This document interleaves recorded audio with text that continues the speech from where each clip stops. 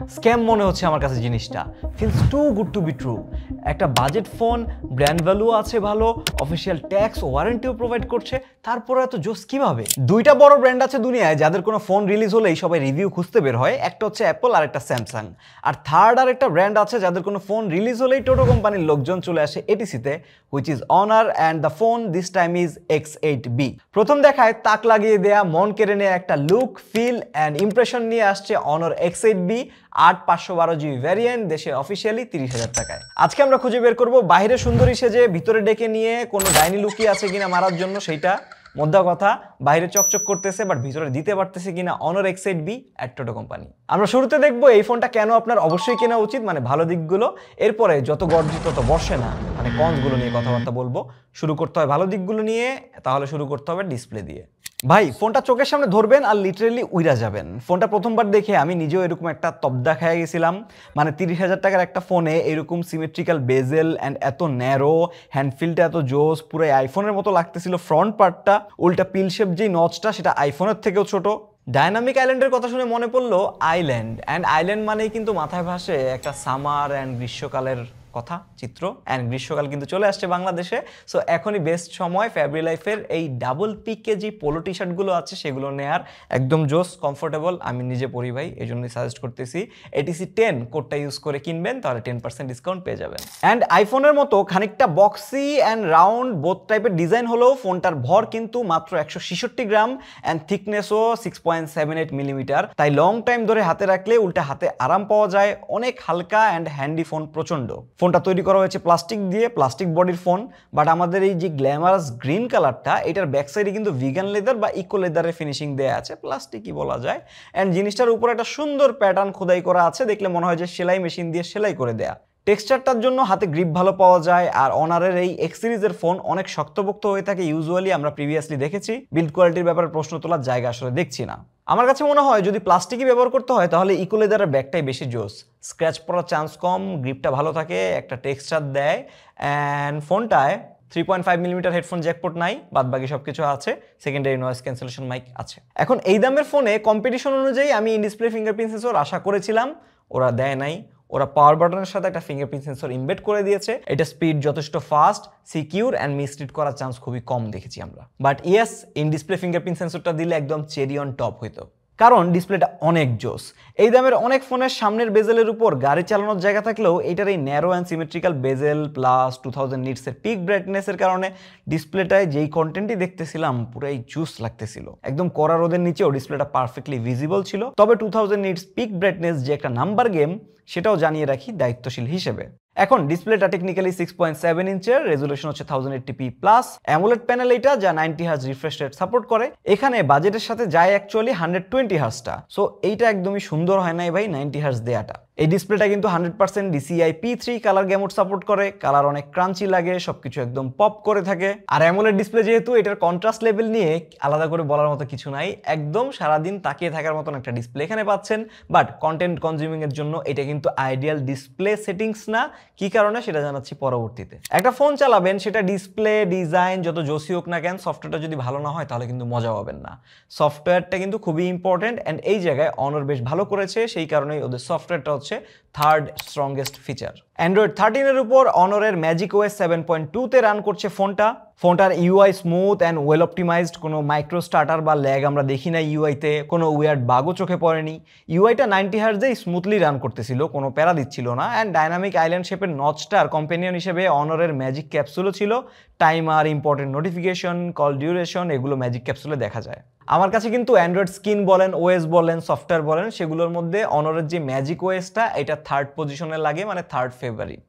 এই ফোনে যেসব অ্যাপ আপনারা রেগুলার বেসিসে ইউজ করেন, যেমন Facebook, Messenger, YouTube, Foodpanda, MFS অ্যাপসগুলো, পাঠাও, উবার, এগুলো আমরা একসাথে ইউজ করেছি। কোনো রকম স্টার্টার বা ল্যাগের দেখা পাইনি। সবগুলো অ্যাপই ফোনটার 8GB LPDDR4X র্যাম ধরে রাখতে পারছিল। অ্যান্ড লং টাইমেও ফোনটার পারফরমেন্স ডিগ্রেড করার চান্স কম, কারণ ফোনটায় 512GB UFS 2.2 স্টোরেজ দেওয়া আছে। একটা মিড রেঞ্জ ফোনে 512GB দিয়ে অ্যাকচুয়ালি মানুষ কি করবে আমার মাথায় ঢুকতেছে না, আমি ভাবতে পারতেছি না। বাট যতদিন আমাদের স্টুডিওতে ছিল, পোলাপাইন দেখলাম এটার একটা এক্সটার্নাল হার্ড ডিস্ক হিসেবে ইউজ করতেছে। করতেছিল, এটা নিয়ে ঘোরাঘুরি করতেছিল, ফাইল ট্রান্সফার করতেছিল, এইসব জিনিসপাতি আর কি।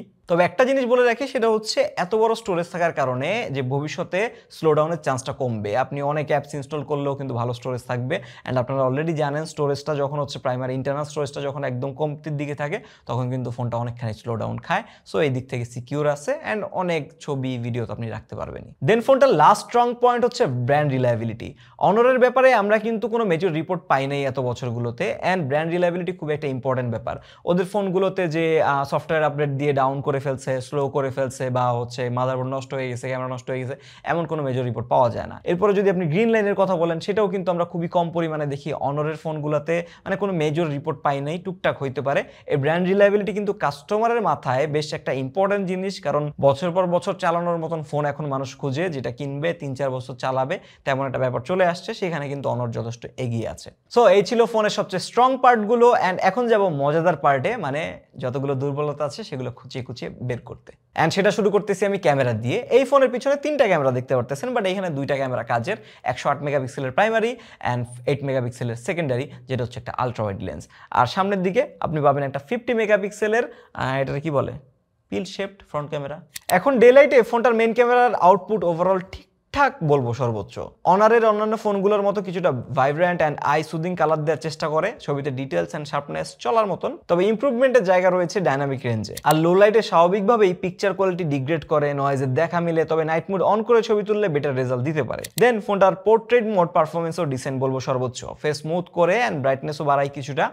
এজ ডিটেকশনও ঠিকঠাক ছিল, কিছু চ্যালেঞ্জিং সিচুয়েশন ছাড়া, তবে স্পেশাল কোনো পোর্ট্রেট পাচ্ছেন না ভাই এখানে। এছাড়া আলট্রা ওয়াইডটার পারফরমেন্স নিয়ে বেশি কিছু বলবো না, পিকচার স্যাম্পল দেখে আপনারা নিজেরাই বুঝতে পারবেন, একদমই অ্যাভারেজ টাইপের। এই বাজেট রেঞ্জের ফোনে কিন্তু এখন আলট্রা ওয়াইড প্রায় বিলুপ্তির দিকে, সো যা পাইছি খুশি আছি। দেন ফোনটার সেলফি ক্যামেরাটাও ভালোর দিকে আউটপুট দিয়েছিল ডে লাইটে। ক্যামেরাটা ওয়াইডও ছিল যথেষ্ট, গ্রুপ সেলফিতে কাজে লাগে।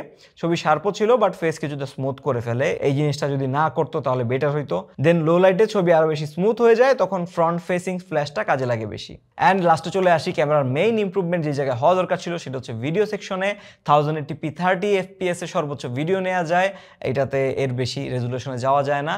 তাও একটা কথা ছিল, বাট স্টেবিলাইজেশন অ্যান্ড কোয়ালিটিও খুব একটা ভালো না। সো স্টিল পিকচারে চলনসই হলো, ভিডিও সেকশনে একদম আশা হতো। আর ভিডিওর এই করুণ দশা কিন্তু শুধুমাত্র ক্যামেরা সেন্সরের জন্য না, শুধুমাত্র ও দায়ী না, এটার হার্ডওয়্যারও দায়ী, যেটা হচ্ছে চিপসেটটা মূলত স্ন্যাপড্রাগন 680 দেয়া, যেটায় 2K অথবা 4K কোনো ভিডিও ক্যাপচার করার অপশন নাই, 1080p করা যাবে। অ্যান্ড এই সেম রিজনটাই কিন্তু এটার ডিসপ্লেতে 120 Hz রিফ্রেশ রেটও দেওয়া যায় নাই। স্ন্যাপড্রাগন 680কে বড়জোর একটা এন্ট্রি লেভেলের মিড রেঞ্জ চিপসেট বলা যায়। 20,000 রেঞ্জ পর্যন্ত এটার ইউসেজ দেখলে আমি ওকে, পারফরমেন্সও সেরকমই দেয়। এই জিনিসটাই ডাবল চেক দিতে ফোনটায় পাবজি খেলেছিলাম, অ্যান্ড পাবজিতে ফোনটা smooth graphics plus ultra frame রেটে খেলা যায়, ইভেন ব্যালেন্সড প্লাস আলট্রাতেও সাপোর্ট করে। অ্যান্ড এই জিনিসটা দেখে ভালোই অবাক হয়েছিলাম, কারণ অনেক স্ন্যাপড্রাগন 685 ওয়ালা ফোনেও কিন্তু পাবজি স্মুথ গ্রাফিক্স প্লাস সর্বোচ্চ হাই ফ্রেম রেটে খেলা যায়। যা বুঝলাম অনার ফোনটাকে ভালোই অপটিমাইজ করেছে, এই কারণে স্মুথে আলট্রা ফ্রেম রেটে খেলা যাচ্ছিল PUBG. But still 680 is 680। Game প্লেতে ফ্রেম ড্রপ দেখেছি প্রচুর, বাট আসার বিষয় ছিল ফোনটা খুব একটা গরম হয় নাই।